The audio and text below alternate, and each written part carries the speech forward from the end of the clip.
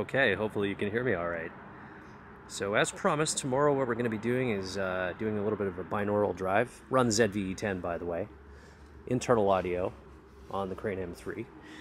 And what we're going to be doing tomorrow is not using the ZVE10. We run the Delkin Fat Gecko Triple with the FX3. And we're going to be using the F4 16-35 by Zeiss. It is stabilized, and I just kind of like the ability to frame without having to choose another lens or another position.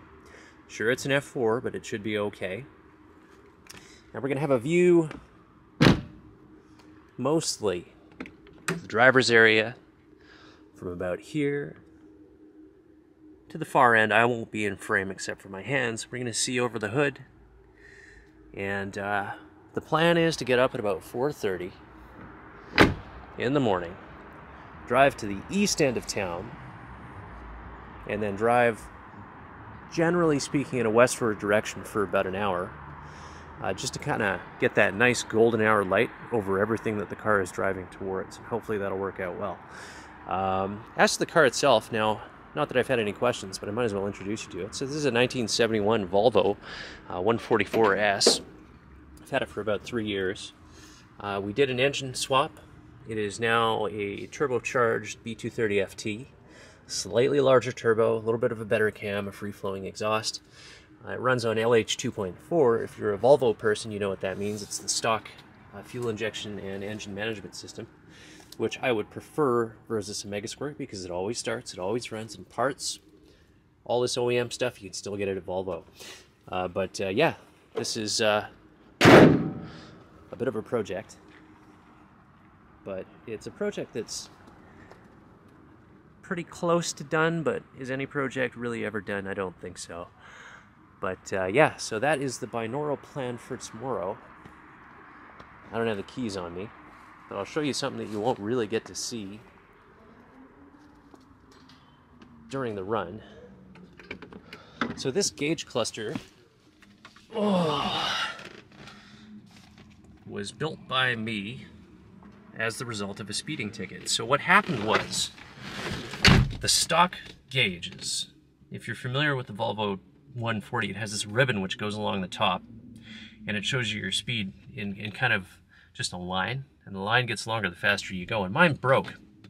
So what I ended up doing was pulling all the gauges from elsewhere in the car and setting everything up here. So we have our AEM air-fuel ratio, our True Boost controller, water temperature, GPS speedo, fuel, oil pressure, and attack. And this is kind of reminiscent of a different set of rally-inspired gauges that Volvo sold as an option when these cars were new. I think it's the R gauge, but on eBay those are like $500-600, and I was like, I don't really feel like doing that, so I just broke some metal, trimmed it, painted it to kind of match the dash, and then sunk all the gauges in there. When it's lit up, it's great. Everything's in red, so all of the readouts don't really mess with your night vision, which is fantastic. And yeah, the rest of the car is what it is. That radio does not work, but I don't care. I don't really use a radio. To get the B230 to work, we ended up slightly modifying the tunnel with an ammo can and a big old shifter. And you know what this is attached to. This is attached to a T5 out of a Turbo Thunderbird. And that is mated to the engine through an adapter plate that Yoshi Fab, I believe, produces. And yeah, that's the internal view inside a ye old Volvo 144S. Her name is Ether. That's what's on the plate. And yeah, so early tomorrow we'll be doing our filming. I hope you get to see the video eventually. So I'm not sure when it'll actually get published. But yeah, if you're subscribed, you'll see it. Have a great evening. Oh yeah.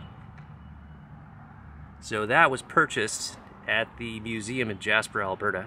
It's an actual old, like vintage period window clinger from like the 60s or the 50s or something like that. You can tell it's old because there's still snow on Edith Cavell while the trees are green. A very UV faded copy of Do Androids Dream of Electric Sheep, the shop that helped me build it. And this seems fitting for a car that has a swap, and of course a plate from 1971. There you go. So now you know what you're going to take for a drive tomorrow.